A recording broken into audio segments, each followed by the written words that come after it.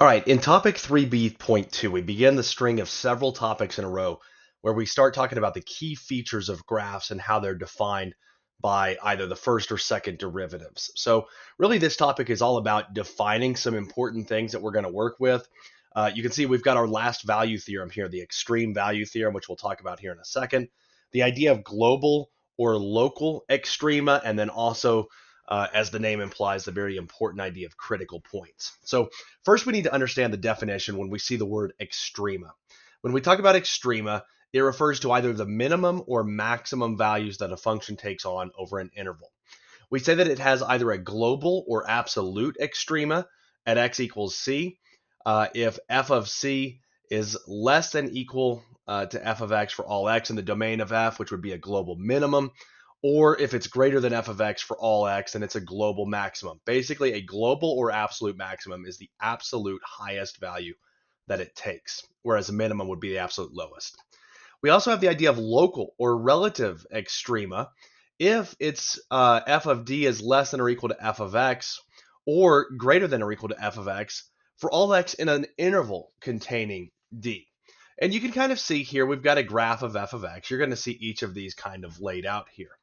So if we look at point A is going to be a minimum value. You can see it is less than some of the other values around it. It's not the absolute minimum. In fact, we can go ahead and label the absolute or the global minimum as occurring at point C.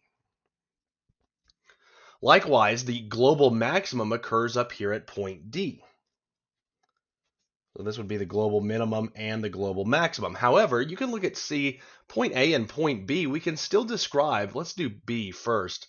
You can see here that it's a maximum in a certain area containing B. That's what we mean by local maximum at point B.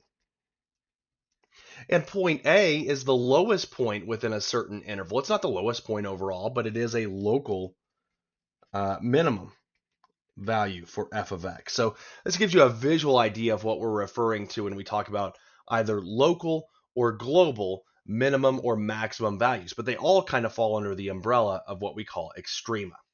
So our last value theorem of calculus is called the extreme value theorem. It's a very simple one to work with.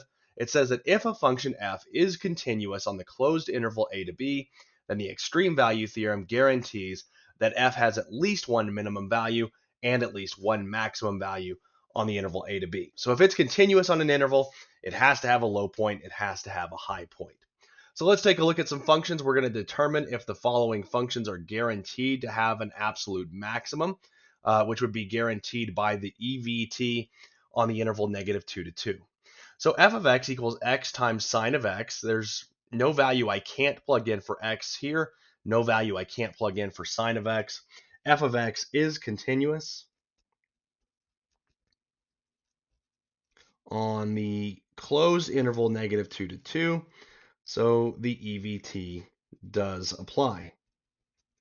And if we were to graph that on that interval, it would have somewhere an absolute maximum value.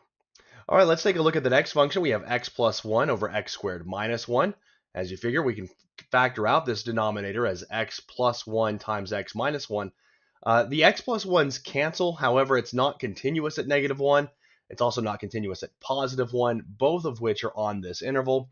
F of x is not continuous on the interval -2 to 2. So the EVT in this case does not apply. So it's not guaranteed to have an absolute maximum. In fact, if we were to graph it, we would probably see some asymptote behavior around probably +1, and that would give us a scenario where we did not have an absolute maximum. Now then, the absolute value of x minus 1, we looked at in the previous topic with the mean value theorem. It's not differentiable at x equals 1 where you have that sharp corner, but it is continuous at x equals 1. And so it's continuous on that closed interval -2 to 2. So we can say in this case that the extreme value theorem does apply. So again, all it has to have here for the extreme value theorem to guarantee the existence of either a minimum or maximum value is that the function is continuous on the closed interval. So one of the next things we're going to look at here in this class is how do we actually find where these extrema occur? And this is going to be our first reliance on the idea of critical points. As the name implies, it's going to be a really important idea for us here in calculus. It's going to be important in finding a lot of different key features. But we say that a function f has a critical point at x equals c if one of the following are true. Either f prime of c is equal to 0. So it's a critical point if it's a value where its derivative is equal to 0, or if f prime of c is undefined, provided that f of c is defined. And this is a situation where maybe the function's defined at a value, but the derivative doesn't exist, and you may already see a couple of these occurring right here.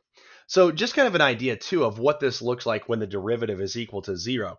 It's going to be a moment where the function kind of stops right here. The horizontal tangent line, or sorry, the tangent line is literally horizontal at a given point. And you can kind of see here, since we're talking about extrema, how maybe that is going to be a really important moment. So in both of these cases, the tangent line is horizontal, and so f prime of c would be equal to 0. So let's look at it graphically here and determine the critical points of the following function. Well, the first one that we see here is at x equals 0. F prime of 0 is undefined because of a cusp, but f of 0 does exist. So at x equals 0, where there is a cusp, we have a critical point. And then we would make our way. This is still kind of curved, and so at x equals 1, we have another cusp.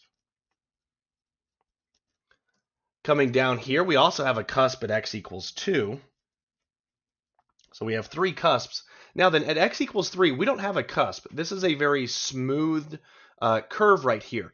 But x equals 3 is still a critical point, and that's because f prime of 3 is equal to 0. The tangent line would be horizontal. And if you look at those values, 0, 1, 2, and 3, you can see the presence of extrema, of either minimum or maximum values, just kind of looking at it on the graph.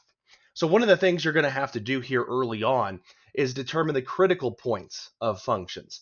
And basically the idea is we're going to take the derivative and set it equal to 0, and then solve, and that's going to tell us the critical points. We'll also get situations where maybe the derivative is undefined, and so we'll look at points, critical points in that behavior.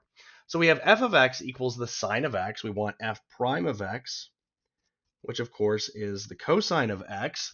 And then what we're going to do is we're going to take the cosine of x and set it equal to 0. On the interval 0 to 2 pi, cosine is 0 at x equals pi over 2 and at x equals 3 pi over 2.